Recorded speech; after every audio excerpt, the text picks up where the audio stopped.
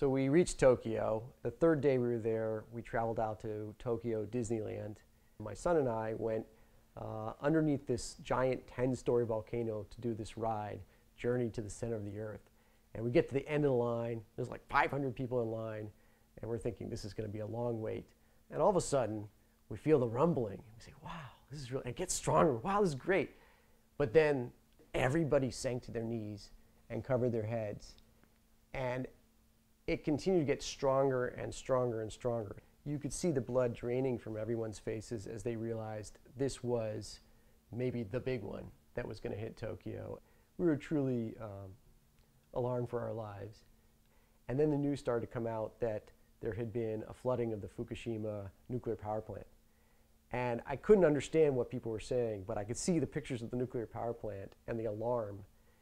Unfortunately, we had to cut our trip short. And about 24 hours after we left, there was news that radiation levels in Tokyo were spiking about 100 times to what they had been before. So, I thought we had just gotten out in time.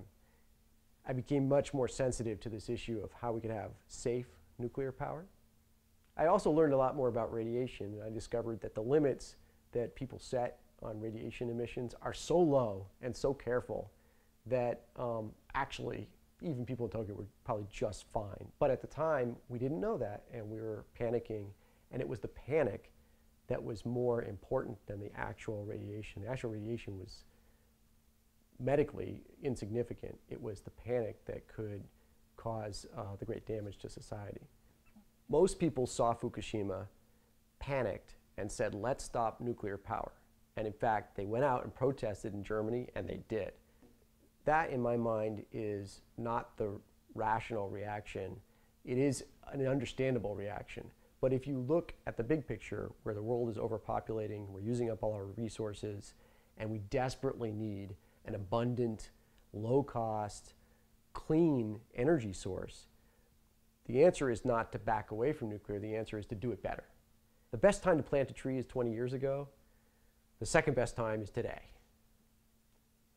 That's why, even though there's not an enormous demand for new nuclear in the US, this is the right time to invest to create the next generation of nuclear power.